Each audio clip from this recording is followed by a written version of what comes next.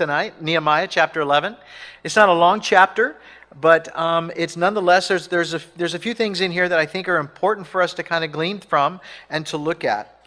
And, while you're turning there to Nehemiah chapter 11, if you need a Bible, raise your hand because we have Bibles for you to follow along with us through in the Old Testament as well as the New Testament. So raise your hand if you need one. But as we've been studying through the book of Nehemiah, we know that they're all coming back to Jerusalem, right? They're all coming back to Jerusalem from Babylon. There's been different waves of people, if you will, through different leaders. One Zerubbabel, then Ezra, and then also we see in Nehemiah here with Nehemiah. And so, these people are coming back to the place that's familiar to them, the place that they knew. And some have gone to be with the Lord, and some have not, and they are back in Jerusalem. That's where we find ourselves. They've been exiled to Babylon. They were in captivity. And the population of Jerusalem, when they were taken in captivity to where they are now in Jerusalem, and is different. It's just so drastically decreased, the population. And so the walls have been rebuilt on the whole original foundation, and with that being a larger city, it just makes it even more obvious that there's nobody in Jerusalem. I mean, the people aren't there. And so it's kind of like what we would think of like a ghost town. And we've been studying along as they're rebuilding the walls. We even know the homes, the dwellings were in shackles, basically. They were shabby and they weren't kept up at all because they'd been in captivity for how long? 70 years, right? I mean, a long time to be in captivity. And so there was no attention given to the city of Jerusalem. And as a result of that, things went into disarray and disrepair. So Nehemiah comes and he repairs the walls and repairs the gates and repairs the in part of the city. He still has yet more to do on that. But, bottom line is that there needs to be people. I mean, a city is made up of people, right? It's not made up of just buildings. And so the people are to be in that city, and it's a blessing to be in the city of Jerusalem. Last week, though, in chapter 10, it was a good exhortation, a great teaching by Chris last week as he taught through chapter 10. And as I reread chapter 10 in preparation for chapter 11, I saw two things that have happened that are pretty glaring that Chris had brought out. One is separation from the peoples of the land. That's right at the very beginning of chapter 10. That's what they're doing. They're sanctifying themselves. They're setting themselves apart. They're separating themselves from the peoples of the land so that all those Gentiles, all of those outside the land of Judah. And remember, Persia had reign over that place, all over that whole land during this time. Judah, Samaria, and the outer areas, and so forth, Ophir and different other towns or sections, if you will. And so with that, there's a lot still out there that are against Israel. They're against the children. They're against the Jews. And we read it continuously. Sanballat and Tobias and others who came against the building of the walls, right? And all of that. And so none of that stopped. They still don't like the Jews being there. They still don't want them there. But God had called them to separate themselves and sanctify themselves from the people of the land. Not to be a part of what those people that are not Jews, those people are not following God Jehovah, those people that they're not to be a part of them. The second thing is, as you see on the screen, commitments. They made commitments to the Lord or towards the things of God. So what God is having them do is move from the things of the world, if you will, and move towards the things of Him. I think that's important to kind of take note here. And that's what we all should be as far as the children of the Lord. We should be moving continuously away from the things of the world that affect us, that impact us, that stumble us, that cause us to fall into temptation or sin, those things that are not good for us from the Lord or from the world. And we should always make then a decision in our minds to move things towards God and move towards Him. So separation and commitment. They've made the separation and they've committed to follow the Lord. How do I know that? Well, Nehemiah 10:29 says, this is what they said, to walk in God's law, observe and do all the commandments of the Lord, His ordinances and statutes. So everything, in other words, that God, that is of the Lord, they're saying, this is what we're committing to. We're committing to walk in the Word, okay? Walking in God's law. We're committed to observing, seeing, and doing, not just knowing the commandments of God, but also doing the commandments of God. Two big different things there. And then His ordinances and His statutes. So everything they're saying, we are committing to move towards God and away from the things of the world. But how does something like this happen? I mean, how does one, within our own minds and our own hearts, make a decision, a commitment to move away from the things of the world? And I don't think for each of you here tonight that I need to explain to you what the things of the world are. Those things that are not of God. If you have any questions after the service, hey, ask me. But really, things that are just not edifying for you. Things that are not of the Lord. Things that are not identified in the Word, those kinds of things. We have to separate ourselves from those. But it first comes from a revival. I think it comes from a revival in our hearts first, and then a revival in our minds. And as I look back, and I reviewed back the chapters preparing for tonight, I'm looking back and seeing, Lord, where did the revival start? I think Chris mentioned that last Wednesday about a revival, which is leading to this commitment or a recommitment. We might call it today a rededication, right? I mean, there might be some of you here tonight who have walked with the Lord, and then all of a sudden you've backslidden with the Lord, and then you've rededicated your life, you've recommitted your life back towards the things of God, away from the things of the world. You see how it works? And so I was thinking, in reviewing back, it's like, well, Lord, where is the starting point? So I went to chapter 10. No. I went to chapter 9. No, it's not there either. I went to chapter 8, and I went, oh, here's the beginning. Here's where it all started. Because prior to chapter 8, they're doing a lot of building, and they're doing a lot of renovating, and they're doing a lot of physical stuff. Albeit that Nehemiah is still praying, seeking the Lord, fasting, doing all the things that he had begun doing early on since leaving Babylon. He hasn't changed. He's still doing those things. Still maintaining his relationship, in other words, with the Lord. But I look back and I say, wow, Lord, this must be where it started. This is where I can see it started. Chapter 8, we see that first it tells us about Ezra who reads the law. He's reading the Word of God, right?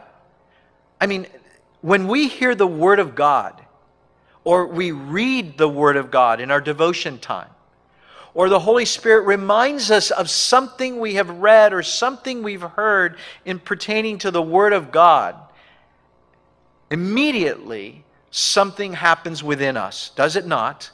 Something happens. And that thing that happens many times is what's called conviction. Not guilt, but conviction. Conviction happens in our hearts, and our minds start to dwell upon that conviction. And the Word of God here is the starting point to where we're at today, and where we're at now in chapter 11. Now, chapter 11 through 13, to the end of this book, really speaks of more of a reestablishing of things. But chapter 8 speaks of conviction. Chapter 9, we read, then starts with the confession, okay? You might call it repentance. But nonetheless, the Word of God has brought upon their hearts a conviction. This is what we're not doing. This is what we've been doing. This has not been pleasing to God. And therefore, they're convicted. And then we read in chapter 9 about the confession or the repentance that takes place. And then in chapter 10, as Chris read last week and studied last week for us, we see that there's then a rededication, a recommitment towards God, leaving the things of the world again and moving towards the things of God. There's a rededication. And chapters 11 through 13, beginning tonight with chapter 11, we then see that there's a reestablishing of Jerusalem. A full reestablishing of things, ending with some of what I would call, the questions of the why. Why were the reforms made? Why were there principles of separation? Different things that go on, kind of the why. And so things are going to change from this point on, leading to the end of this book in Nehemiah. Well, let's look at verse 1. And let's see here. Let's look at verse 1. I'm going to take this in chunks, but to give you an understanding is that there's a need for people to be populated in Jerusalem. That's what needs to happen. And so there's volunteers, those who want to come into Jerusalem and be there, and there are some who frankly don't. We're going to find out why. Then Nehemiah names, which is even from the list of Zerubbabel, that wave of people, the leaders. It's pretty much word for word. The leaders and who they represent, who are there going to live in the city of Jerusalem. And then it's going to speak to us about those who are living outside the city of Jerusalem. So you have two groups of people. Those who are living in the city, those who are going to be living outside the city, okay? And so that's really what we're talking about this evening. There's a lot of neat things that I think that are going to be beneficial for us. So let's look at verse 1 of chapter 11 of Nehemiah. It says, "Now the leaders of the people dwelt at Jerusalem. The rest of the people cast lots to bring 1 out of 10 to dwell in Jerusalem, the holy city." That's an underline. The holy city. "And 9/10 were to dwell in other cities." So it's pretty easy to understand what's going on here. There's leaders of the people. They're living in Jerusalem. They're going to live in Jerusalem. And now they're going to cast lots. There's people who are going to live there voluntarily, want to live there. But now they've got to cast lots for some reason. But one of the things is, and also that it looks as though there'll be about a 10% of the total population would be living in Jerusalem, about 10%. So, what is the holy city? Why does Nehemiah refer to Jerusalem as the holy city? Well, the first reason is that that's the place that God chose to place His name. That's the place where He said, "You're going to build my temple, and in that temple is where I'm going to dwell." So in other words, Jerusalem was the place to be close to the Lord. Now, even today, if you go to Israel, and you always fly into Tel Aviv, you're there at the beach, it's a beachside city, very, very, very secular. Now, you move closer as you're heading towards the holy city, and you move through the desert, you pass through you kind of go to the Dead Sea, you make a right, and then you kind of go up all the way, right? You pass Masada on the left, and you keep going up to Jerusalem, Now, as you're getting closer and closer and closer, different townships, Decapolis is on the way as well, you're going to then see that, things get a little different. Things aren't as secular as they are in Tel Aviv. Tel Aviv is very, very secular. Their idea, I've heard, is of the Sabbath, the Shabbat, is that so they can get their beach chairs out on the beach ahead of everybody else. That's what I've heard. And it's like, so that's really what their mindset is. That's what they're thinking about in Tel Aviv. But the closer you get to Jerusalem, if you want to call it this, the more religious it looks. The more religious the people will be, okay? And so in that's no different here. It'd be a great place to be in the city, in Jerusalem. To be near the temple of the Lord is and would be really the best place to be. So why did only some live and some didn't live in Jerusalem? Some wanted to live in the holy city. And for those who didn't, then Nehemiah's like, okay, we still need to populate this, so what we need to do is cast lots. Kind of like, hey, we're going to choose. It's kind of like a raffle. All your names are in a hat, and what's going to happen is when I pull your name out, you're living in Jerusalem. And what that means something. Because maybe that person or that family that's going to be now living in Jerusalem, maybe they were farmers. Maybe they were agricultural people. Maybe they were into livestock. Maybe they were into that and they weren't into city dwelling, right? It's a big difference, the city of Jerusalem versus outside the city. It's a whole different way of life and a whole different focus. It's not easy living next to the temple. It's not easy possibly living in Jerusalem. In the shadow of the temple of the Lord, wherever you would go, you would see the temple. Everything's happening and concentrated around the temple. All of the offerings, all of the sacrifices, of course, all of the annual feasts, different things going on. You see the busyness of things. You see the ministry going on. You're always reminded that's where God dwells. That's where things happen according to the Lord. So maybe, just maybe, some people didn't want to live in Jerusalem because there was greater accountability. Being under the shadow of the temple, being around there, it's like, well, they're a lot more accountable now because they're there around it every single day and every single night.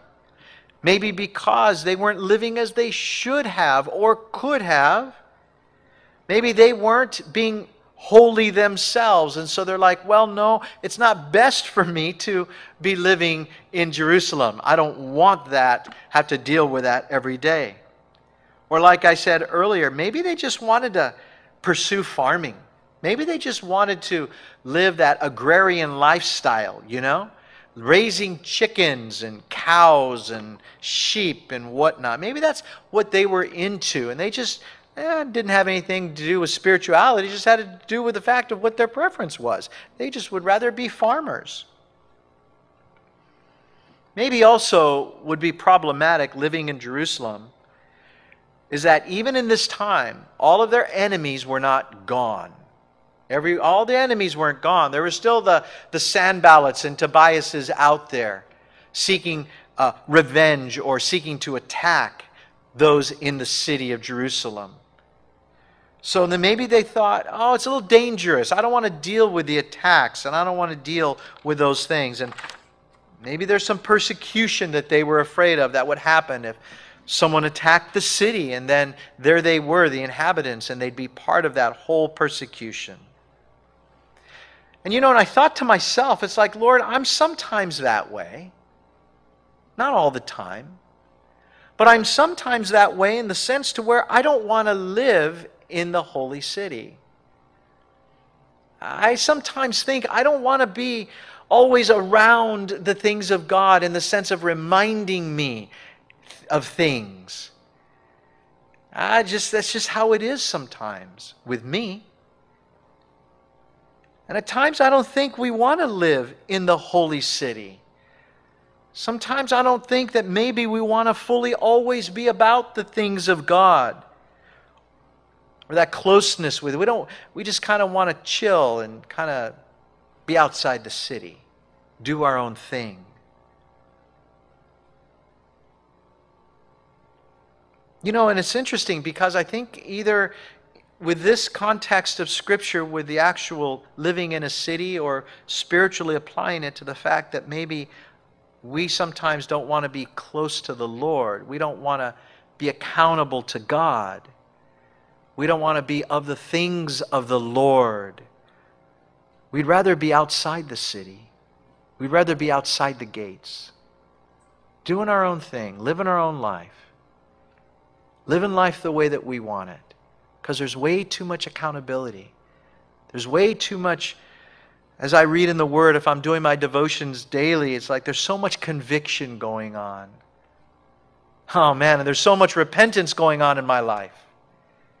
Every time I get convicted, it's like, Lord, I realize I have to repent now. Maybe I just don't want to do that. It's easier living out beyond the city. It's easier living out amongst the peoples of the land.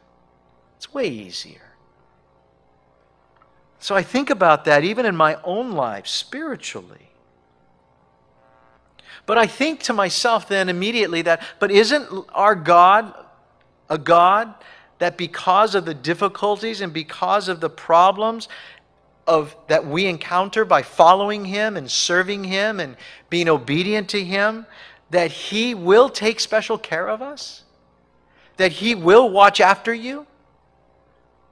I mean, that's the kind of God that we follow.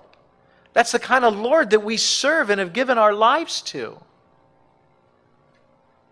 Job 10:12 says, "You have granted me life and favor, and your care has preserved my spirit." An amazing verse out of Job. You have granted me, you have given me life, you have given me favor, Lord. And you have taken care of me and you have preserved me. Hebrews 2:6 says, "But one testified in a certain place, saying, What is man that you are mindful of him? Or the son of man that you take care of him?" No matter where we're at, I mean, if we're in the city, if we're in the holy place, and we're still, dealing with conviction, and we're still dealing with repentance, feeling like we're repenting every day for something, convicted every moment over something, God will take care of you in that. God will preserve you through that. And for you and me, because we're all the same, for you and me to be closer to God, we have to move into His city. We have to move into His holy city to be close to God. Don't expect to be close to God and live outside the city, in other words.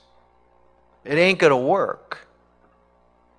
It's not going to be the same. Because the further away you are from the Lord, the more all the peoples of the land will influence you. See, because it's in the holy city, it's being close to Jesus that will preserve you. It will protect you. That's the place of safety. That's the place where you're safe, is when you're close to Jesus. That's also the place where you learn and where we grow in our relationship with God. We won't grow outside the city, among the peoples of the land, not outside of His covering. Isaiah 33:20 says, "Let your eyes be resting on Zion, the town of your holy feasts. You will see Jerusalem, a quiet resting place, a tent which will not be moved, whose tent pins will never be pulled up, and whose cords will never be broken." So that's how the Lord looks upon Zion. That's how He looks upon His holy city. That's where everything is happening. You see, the place for we as Christians where it's happening is in the holy city, is with Jesus, is with His Word, is dwelling under the inspiration of the Holy Spirit, walking in the Spirit. All of those things is dwelling in His holy city. That's where you need to be. That's where I need to be on a daily basis. Psalm 46:4-5 says, this is beautiful. "There is a river whose streams shall make glad the city of God, the holy place of the tabernacle of the Most High. God is in the midst of her. She shall not be moved. God shall help her just at the break of dawn." Hallelujah, huh?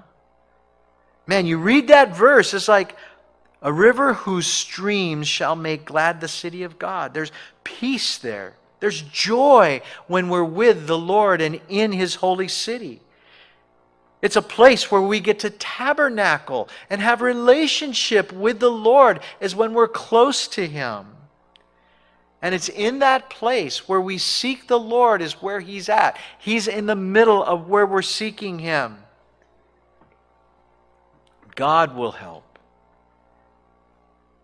Just at the break of dawn. You see, when you're needing something, When you're at your last rope, the last knot in your rope and you're hanging on, when you are at your wit's end, when you are so flustered and so flabbergasted and so, I am so done. You ever been that way? I have. It's like, I'm just done, man. I'm ready to throw the towel in. There's too much of this going on, too much of that going on, too much of this, too much of that, too much. Kind of had it. I just want to give up. But just at the break of dawn, God arrives. I mean, just at the break of dawn.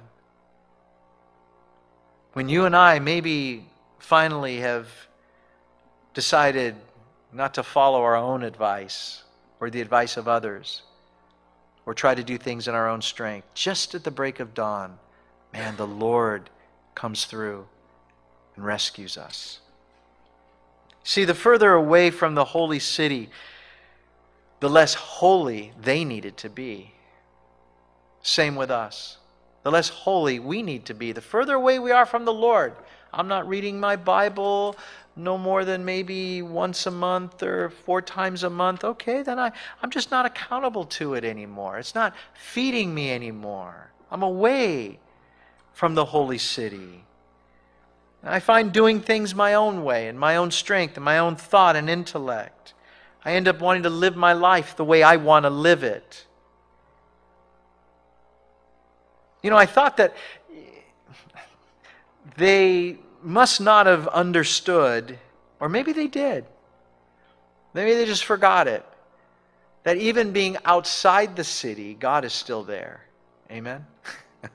I thought, oh, he's still there. Maybe they didn't want him looking over their shoulder. Have you ever been that way? You're doing something, or you've done something in the past, and you forget that God is even there. I mean, God's in the room with you. God's in the car with you. God's in with that computer with you. God's that cell phone with you. God is right there with you. We can't forget that. We can try to move out of the city. We can try to get away from God. But God is, as we know, omnipresent. He's always there. He's always with us. God sees everything. And God is everywhere. One of the things, only in verse 1 alone, is the fact that the leaders, they wanted to be close to the Lord. It says, now the leaders of the people dwelt at Jerusalem. They want to be close to the Lord. They wanted also to be an example for other people to see. They loved God, and they loved His dwelling place. They couldn't get enough of God. They wanted to be there. And they, as the leaders, were setting an example. They were willing to be close to God and accountable to the things of God. Verse 2, it says, and the people blessed all the men who willingly offered themselves to dwell at Jerusalem. So those who willingly volunteered is what they're saying. Volunteered, hey, I want to live in Jerusalem. Hey, pick me. I want to be there. And that's what they and the people around them, even those that might not want to live in Jerusalem, they were still like, whoa, it blesses me. I'm like, man. Now, it's interesting, that word blessed means praised.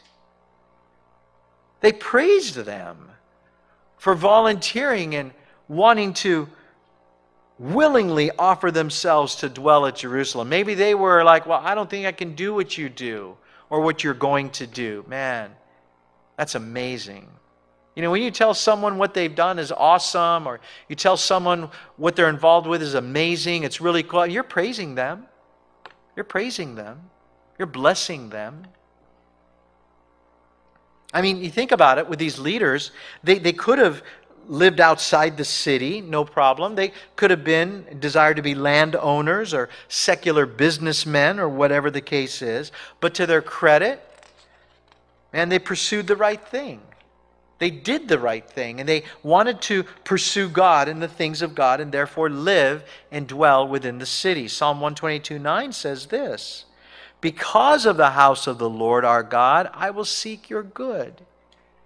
Because of the house of the Lord, because of that holy city, because of living close to you, Lord, I will seek your good because of that.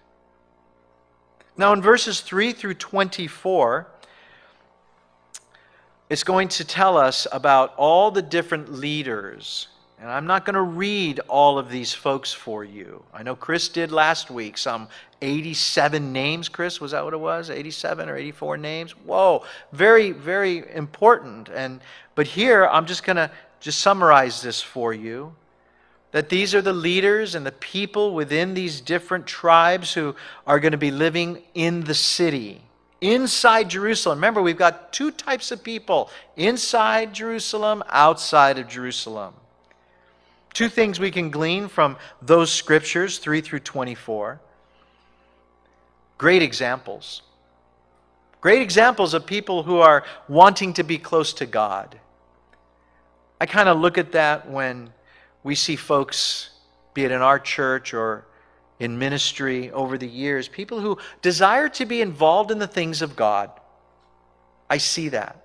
It's like, wow, it's so exciting for me and so blessed for me to see folks that are a good example to other folks who want to serve, and their examples on what it means to serve the Lord. I think that's a great thing.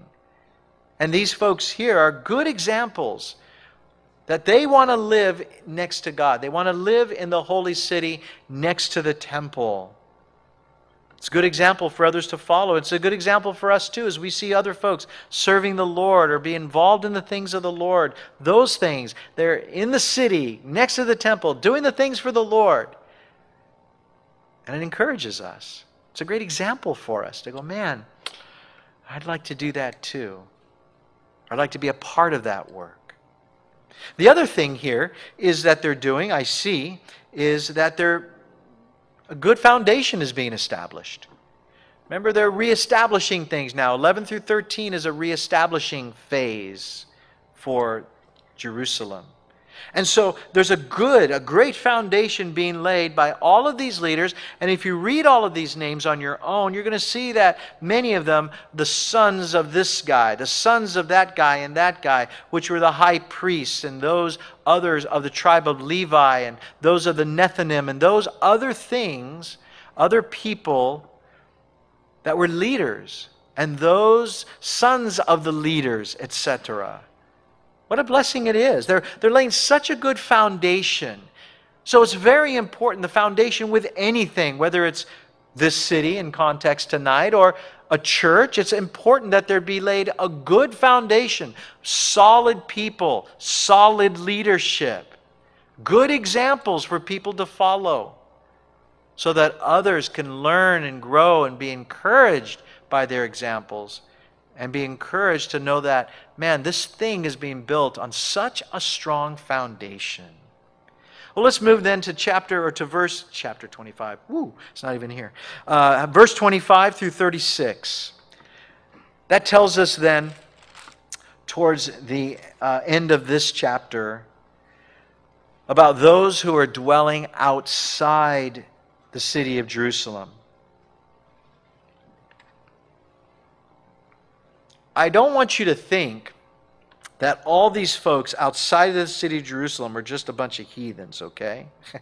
That they're just out there, they're just away from the temple, they don't want to be in the holy city because they don't. I mean, I can't say it's everybody, I don't know. So I think these folks are important as well. Think about it. You and I are able to go to Walmart in our city. You and I are able to go to the neighborhood Walmart, or go to Food Lion, or go to Martin's. I mean, we have an abundance, an overabundance, I personally think, of shopping places here in this town. Man, the choices we have to go buy groceries. It's amazing. Well, they didn't have Martin's in Jerusalem. They didn't have Walmart in Jerusalem. These folks, I think, are important because they needed folks outside the city to be farmers, to raise livestock for food needs. Hebrews 6:7 says this, "For a land drinking in the fragrant rain and producing good plants for those whom it has worked has a blessing from God." So it is good. It is good to, if God is called to be the farmer, to be that livestock raiser, whatever it is. Part of the replenishing for the city is that people needed to work the lands as well, because from it would then be the production of food for king and country. Because remember, this wasn't under the rule of King David or Solomon or any of the Jewish kings. It was under the king of Persia. The Persian king had rule over all this area. So it was very good because they would also receive things as a result of their labor.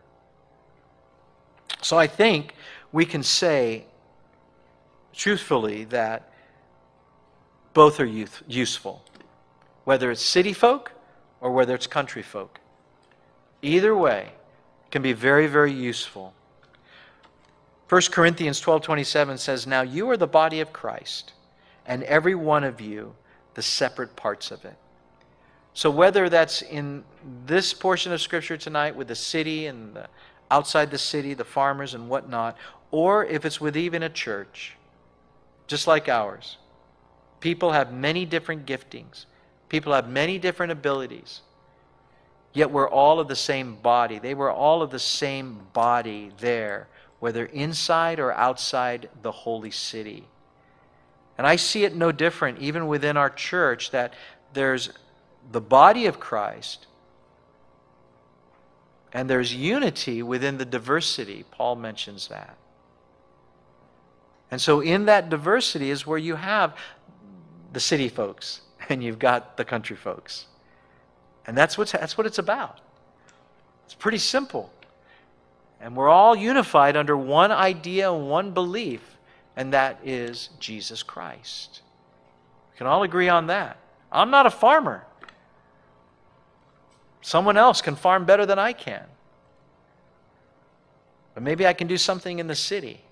The fact remains that my farmer friend and myself, we believe that Jesus Christ is Lord. That's the important thing.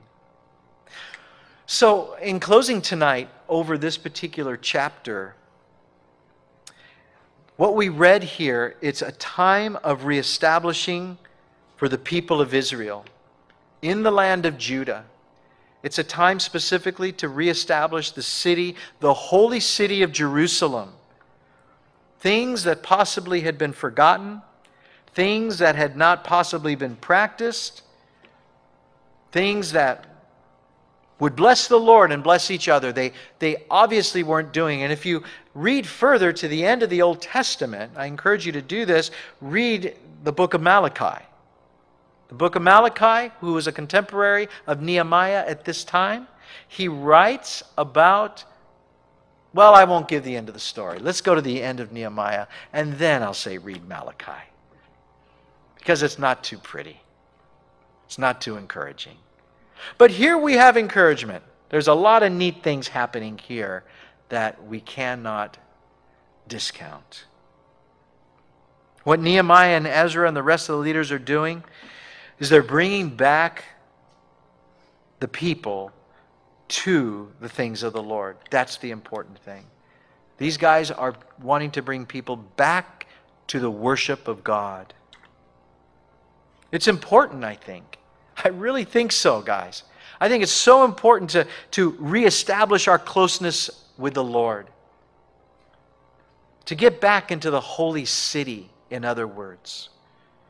To get back to those things of the Lord for your lives personally, for the lives of your family, possibly. But what will it take? What will it take to bring you into the holy city? What do I have to do to get back to these kinds of things? Well, I have to move into the holy city. I have to want to be there. I have to desire to want to be near the temple, near the Lord, near where things are happening, near where God is moving through His people or in His church. That's where I want to be. That's where I desire to be. Have you guys ever sensed this kind of move that maybe needs to take place in your hearts? I'm going to invite Kiri to come on up here, and Matt, and we're just going to take a time of seeking the Lord right now. Just a time of seeking the Lord. We call it an afterglow, and just a short time of seeking the Lord, kind of just soaking in the presence of God. And if you need a touch from the Lord, a healing, or something like that for you physically, or your body, something going on physically with you, then come on over here to my right. It'd be your left. And then like right here in the middle, there's going to have to be a couple leaders here too. And you know what?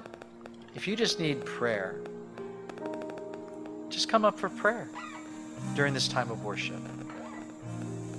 Or if you just want to stay in your seat and just chill with Jesus and enjoy and just be with Him, that's good too.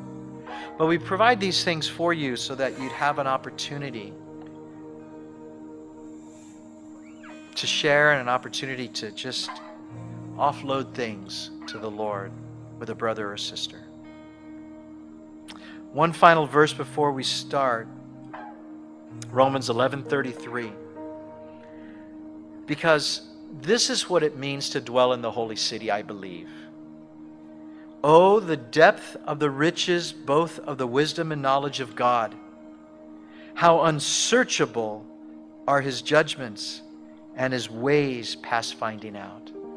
You see, it's in that place, in the holy city, being next to God, is to where you'll begin to tap into those riches and wisdom, knowledge. I'm not talking financial stuff. You'll be able to begin searching His ways. It's just a great opportunity, guys. It's just a great opportunity to come and get that Sabbath, get that rest. Amen.